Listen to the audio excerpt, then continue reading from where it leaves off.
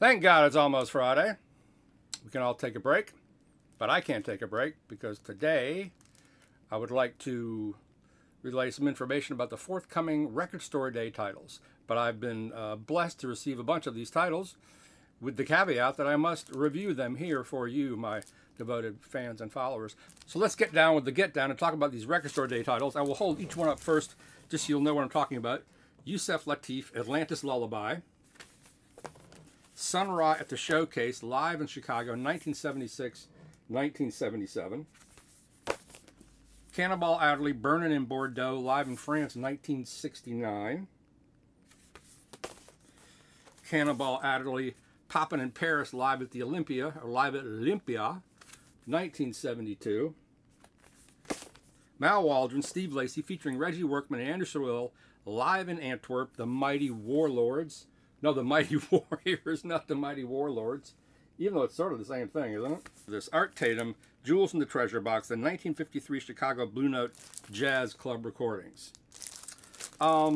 Maybe the best of the whole bunch, I'm not sure, but definitely a terrific, revelatory album. Yusef Lateef, Atlantis Lullaby, the concert from Avignon on Elemental Music. INA, produced by Zev Feldman, who else? Recorded live by radio producer André Francis at Clotoir des Clessons in Avignon, France, July 19, 1972. A double LP.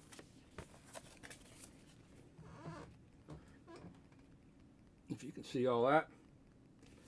The Nitty Gritty, The Dirt. INA, digitization and high resolution restoration and mastering by Quentin Joffre. Documentation by Sophie Rilland and Felix Curley. So there was digitation. It doesn't state whether this is from the original tapes. But I assume since in 1972 everything was a tape, they probably used some form of digital to clean these up, which is true with many of these recordings. This is just an amazing concert. The sound is fantastic, and it is just a revelation. A big part of that revelation is Kenny Barron, who contributes a few of the tunes. Yusef Lateef is in gorgeous fashion. This is a wonderful group with Kenny Barron, Bob Cunningham on bass, Albert Tootie Heath on drums. You know, it's some of the tunes are what we might call spiritual jazz today. Some of them are funky and really, really popping. They do a couple ballads. I mean, well, I'm Getting Sentimental Over You is a standard and sort of a ballad. A flute piano duet, A Flower. I listened to this one a while ago, but this is an exceptional recording. If you don't have any Yusef Lateef records, this is a great place to start. This just blew me away. His playing is just superb. The group is a real group. The audience is going apeshit, and this is just an exceptional record. A no-brainer from Elemental Music. Limited edition pressing of 2,950. I would grab this in a heartbeat. I actually got two of these, and I gave one to Fred Cohen, and he'll be selling them at the store. And with all record store day sellers, the day after, they can start to do mail order, and the CDs come out about a month later. But this was just blissful, just a great recording. It really pulls you in. It's so engaging. And Kenny Barron, again, is so on fire and expansive. And this is sort of around the time where Kenny Barron made a couple of records that are impossible to find now, that are almost fusion records, and those are just impossible to find. And there's a similar spirit on this, and Kenny Barron obviously still going strong, as is Albert Tootie Heath. Great record. Now this one, I came from this Sun Ra, live in Chicago, 1976, 1977, at the Showcase, on Zev Feldman's Jazz Detective label, Deep Digs, Elemental Music, audio remastering by Joe Lizzie, tape transfers by Michael D. Anderson from the Sun Ra Music Archive, LP mastering by Matthew Luthans. Matthew Luthans is becoming a big player in all this, but they probably can't get Kevin Gray. But I mean, I'm sure they can, but they don't want to wait. These are really time sensitive, and Luthans does a great job. Well, he is at Coherent Audios. He's one of, he works with, all titles composed by Sun Ra. Interplanetary Concepts, except Rose Rube by Williams Hickman. So as I said, I'm coming to this from someone who doesn't know a lot about Sun Ra. And to a degree, it's sort of what I thought it would be. It's garrulous, it's a party, there's call and response with the audience. There are sections where the lineup, let's read the amazing lineup. Sun Ra, piano and electronic keyboards. Now I wonder what electronic keyboards, because at times it sounds like he's torturing a Farfisa organ. So you get these weird space age effects, and they're usually independent from anything going on within the group. It's like his own solo sections. Anyway, John Gilmore, tenor sax, Marshall Allen, alto sax, still with us obviously, Danny Davis on alto sax, Elo Omo, alto sax, bass clarinet, Danny Thompson, baritone sax, Michael Ray, trumpet, Ahmed Abdullah on trumpet, Ahmed McDonald on trumpet, Vincent Chancey on French horn, Dave Williams on guitar, Richard Williams on bass, Lugman Ali on drums, Eddie Thomas on percussion, James Jackson, Ancient Infinity drum, oboe, Atakatune congas, June Tyson on vocals, Cheryl Banks Smith vocals, and Wisteria Judith Holton vocals. Double LP set. And man, it is a party. You know, the sound quality is pretty good. If the Lateef was a 9, this is probably a 7 for the sound quality. But if you're a fan of Sun Ra, I don't think sound quality is your main thing anyway. He made so many records. We've auctioned off homemade records, and also the Jags Record Center. There are like this many Sun Ra records. They come and go very quickly. These are passionate fans. But this has moments that are like a regular big band kind of blowing with a lot of ferocity and intensity. There's almost the entire side of two different sides of just screeching, howling trumpet and solo saxophone. That's kind of bizarre. And then there's on the tune Calling Planet Earth, The Shadow World, there's a lot of call and response. This is a party record, and it's a lot of fun. And there's some occasionally beautiful melodies, incredibly engaging. The titles alone are a trip. Iba speaks in cosmic tongue. Greetings from the 21st century, where he names off, this is going to happen in 2022, in 2021. It's kind of freaky to hear him do that. Theme of the Stargazers, Space is the Place, a very well-known tune from him. View from Another Dimension, Akan Nation, Rose Room, Moonship Journey, Velvet, and there he is. Great outfit. And this is a great party record. If you're a fan of Sun Ra, I would think you'd want to have this. Recorded on November 4th and 10th, 1977, February 21st, 1976, at the Showcase. An incredibly fun record. Good, if not great sound quality. An amazing, over-the-top, insane, beautiful performance. There are parts where he's playing he's crippling this, what I think is a Farfisa, and it's pretty space age. It's pretty freaky. It's like he's taking the whole space age bachelor pad music and the theremin and that idea from the 50s and bringing it into the present day, into the 70s, when things are still really funky and loose, and, you know, it's a time without barcodes. Can you imagine? Cannonball Adderley, Burnin' in Bordeaux, live in France, 1969. This is one of 2 Cannonball Adderley releases on Elemental. And yes, they are, in my estimation, drastically different. One I think you should definitely buy, and the other one, I think it's only for Cannonball Adderley completists. This one, the lineup includes Adderley on alto, his brother Nat Adderley on cornet, Joe Zawinul on electric piano, Victor Gaskin on bass, and the great Roy McCurdy on drums.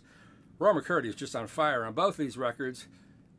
You know, Roy McCurdy, it's hard to find it if you're a drummer and you're searching for things. He's hard to find on recordings. Maybe he's on the road all the time. I don't know. He played with a lot of heavy people. They do, here we have tracks by, and I forgot to mention the booklets. Of course, these all have very nice booklets with interviews with modern day musicians who would cite these musicians as influence, as well as the living who played with the leaders of these recordings. And, you know, it's nice to see that. You get Chris Potter challenging music in a nice sounding, friendly environment, reflects on Cannonball Adderley. Michael Wolff talks about Joe Zawinul. And the information on this one is INA, Digitization and High Resolution Restoration and Mastering by Jonathan Philosophe. So this is a French recording. Somehow the tape's been digitized. And Joe Zawinul plays a big part on this. They do Mercy Mercy. They cover Walk Tall, another Cannonball hit from the period. Come Sunday, a standard from the day. They do Nat Adderley's Work Song, which is also sort of a hit. Manhattan Carnival, also known as A Day in the Life of a Fool.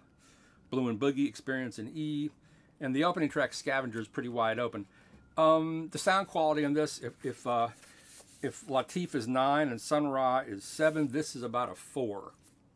You know, part of it is the sound is a very small mono spot, and it's kind of recessed. And the drums are the loudest thing in the mix, which as a drummer, I don't hear that right away because I like drums, but it's definitely, you have to listen kind of closely. And though they're, you know, and Adderley speaks a lot, introducing the tunes, he's very interactive with the audience. He sounds wonderful on this record, and everyone does. But some of it's kind of rote, and since it's a small mono spot, I love mono like a Prestige or a Blue Note, but this is recessed. It's kind of a small, distant sound. You have to kind of, it's not very engaging. And also the performances, they're good, but they're not great. That's just my take on it. It's sort of like you would expect going to see Cannonball Adderley. You know, you get great solos from the front lines. That one all sounds great.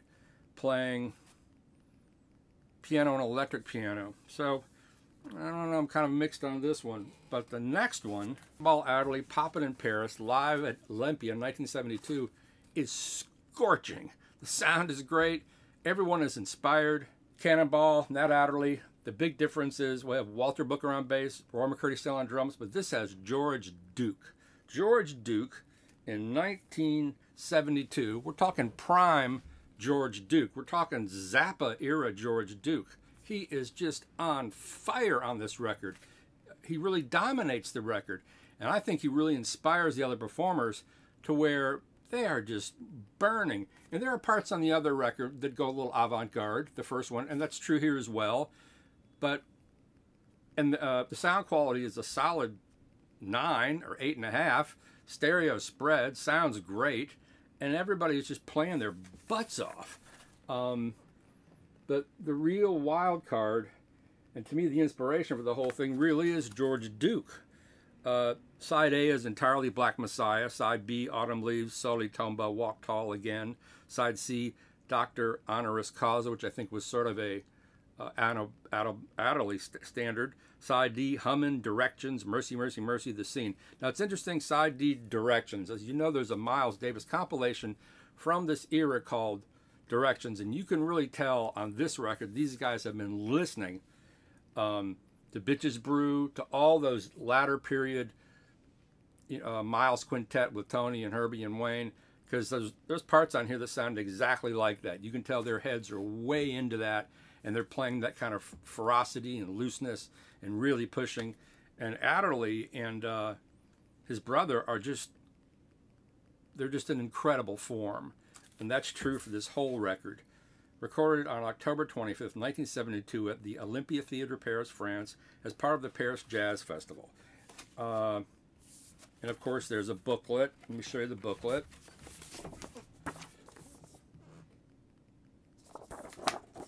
Tape canisters on Elemental Music, who are doing a lot of really great work. And it's just an incredibly visceral, on fire, interactive, engaging, tumultuous, torrid performance. And everyone just raises their game incredibly. And this is just 69, this is just 2 years later, really.